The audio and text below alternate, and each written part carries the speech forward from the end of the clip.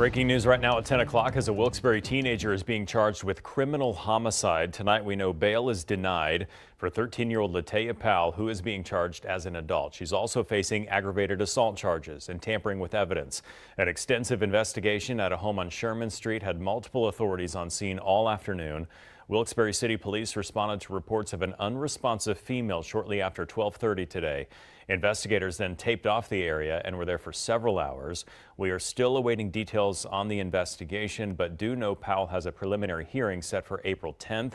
She's currently being held in the Luzerne County Prison.